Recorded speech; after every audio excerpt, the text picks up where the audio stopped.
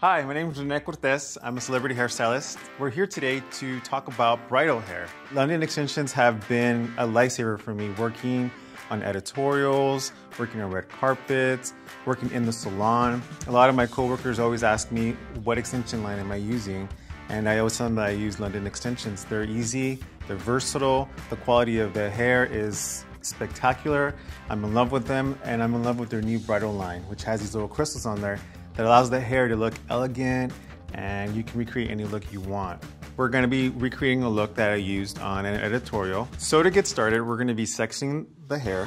We're gonna start at the bottom, making sure that you can expose the occipital bone and get your teasing comb.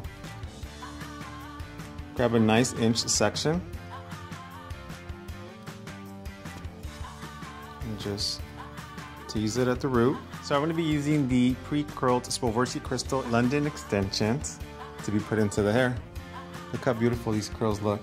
Place them in the center, snap it. Now you move on to the next section.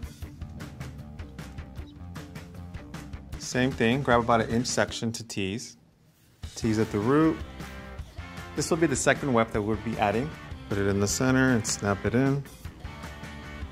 What I like about the extensions is how the color blends in. It also allows for the shine just to look very natural. So go ahead and move on to the next section. This piece will be going on the crown. Take about an inch section, tease at the root. So in the back, I'm just gonna be putting two individual pieces just to create some dimension. Go ahead and let this hair down, and we're gonna be moving to the side. I usually like to section right at the corner of the eyebrow. Go ahead and section it, lift it up. I typically don't like to go too close to here. I usually put a finger here to give me a guide as to where the extension piece should be clipped in. Section the hair, slightly tease, clip them in. Now you can just brush it off to smooth out the top. Some girls like some height on the crown. At this point, you can take that section piece and tease it at the crown. If they want for it to be flat and smooth, we can go ahead and do that. So what we've done, we combined 3 wefts that have the Swarovski crystals for the London extensions, and we're gonna be placing in the back. Section some hair from the crown. Make sure that none of the hair that was previously teased falls at the bottom, because we're gonna have to tease around the sides. And all I'm doing here is I'm just sectioning about a 1-inch section on the sides. That's where I'll be pinning in the hairpiece. So at this point,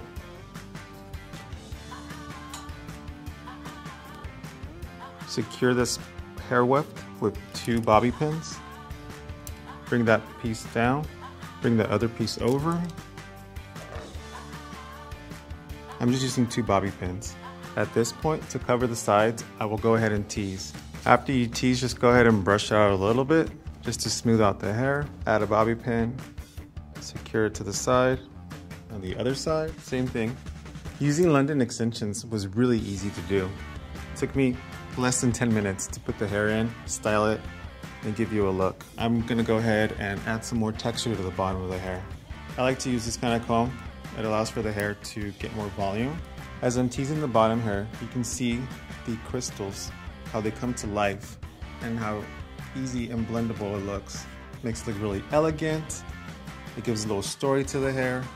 I can rely on London extensions to give me that reassurance that the look that the client likes can come to life. So for the final look, I'm just gonna go ahead and spray the hair, smooth it out, and if you like to add more volume, it's totally up to you. This is just my approach to it.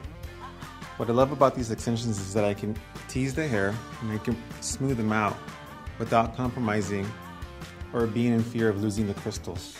So for the final look, as you can see, all I used was 7 pre-curled London extensions that had the Swarovski crystals, smoothed out the hair, and this is the final look.